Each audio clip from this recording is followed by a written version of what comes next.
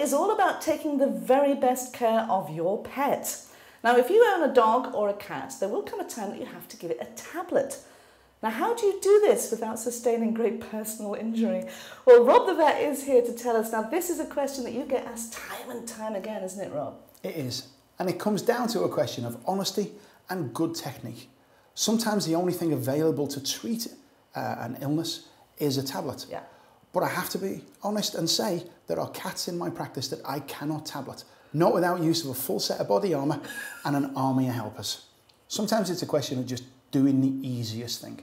We will often get the owners to put it in a little bit of food or a little bit of fish, especially for cats.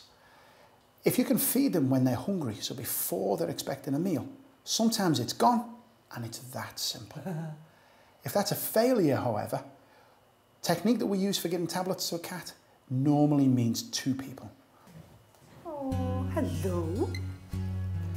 So if we have to give a tablet to a cat, the best technique is always 2 people. One person controls the cat and holds the front feet. The second person is going to hold the head and tilt it back, and this is naturally going to open the mouth. And then we drop the tablet in, aiming at the V formed by the back of the tongue and the soft palate. That gives you the most chance of success. And then we wait for a swallow. There are lots of palatable medication available. For instance, we tend to use our anti-inflammatories for cats as a liquid version. And that, because it's very sweet, seems to go down really easily. But there are as many different medication presentations as there are different people, because everybody's tried different things. We'll sometimes use a sticky medication and we'll put it on the end of the nose, or we'll put it on the feet, and we'll wait for the cat to lick it off. Overall, try as hard as you can. Worst case scenario, the practices will often have a vet nurse who'll give you a hand, but that does mean a daily visit. When it comes to cats, 3 medications in a day and you're an expert. If you're getting 4 in, you're a miracle worker. At the end of the day, be honest and give it a good try. Now, I suspect that cats are the tricky ones, and it's easier to give a tablet to a dog, big or small, or am I wrong? Dogs are more easily fooled, but don't make the mistake, some of them are just as hard as the cats.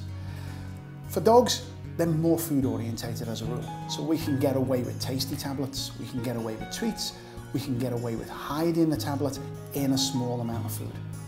But just be careful. Speak to the vet depending on the choice of food you're going to use. There's no point taking a dog with an upset stomach and then giving it some steak or giving it something really rich. You're going to take a backward step. There are still dogs that you won't fool. So the basic technique is just the same as it is with a cat. One person controls the dog and holds the front feet, and the other person tilts the head and drops in the tablet. The other thing we find works really well, again, as with the cats, are liquid anti-inflammatory, very sweet tasting, and that is often the key to success. So that's cats and dogs sorted. Now, what about bigger animals? If you're a horse owner, how on earth do you tablet a horse? Well, horses are like dogs in some way. They can be food orientated, and therefore we can use powdered antibiotics or wormers or anti-inflammatories. If you take it and put it in a small amount of highly flavoured food, they'll often eat it. Job's done. But I do have one owner who can only give medication in jam sandwiches. Bizarre.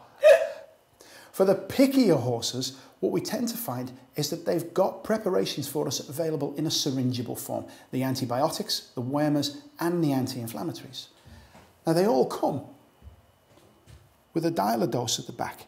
You choose the weight of the horse and you dial it down to the weight required. This stops you giving any more and sets the amount that you're going to give. Right. And then what we will do is just syringe this into the horse's mouth. They swallow it and they get the medication.